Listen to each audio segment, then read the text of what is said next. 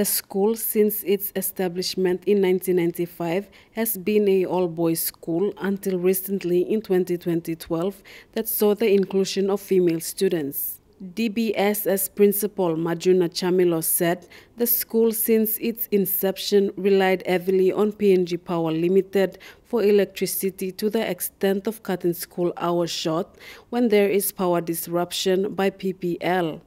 Because relying only on PNG power and being in a small center like West Sepik, Vanimo, we do experience a lot of power disruptions. And when that happens, when there's no power, we are not able to use everything that runs on power. So it was a very big disadvantage for us. But when the STREIT program under the EU, when they came in, they installed the solar system. Oh, it was a very big help for the school.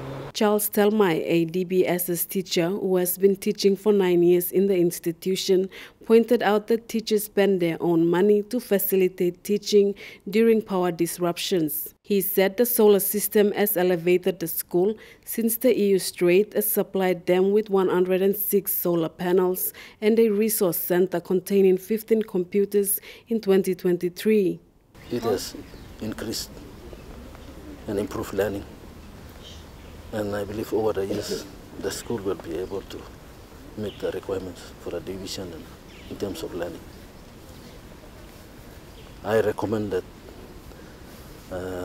schools around the province, especially secondary schools in the remote of West Sepik, be granted such facility so they don't encounter such setbacks, especially in the power.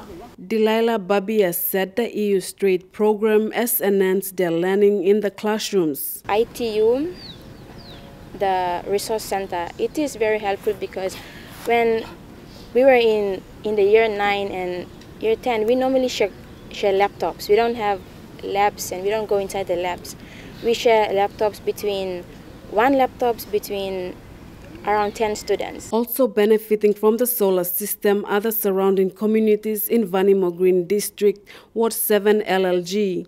The principal said during blackouts, the school permits the local communities to access power in the school to charge their electronics. Malinta Yopolo, National EMTV News, Vanimo.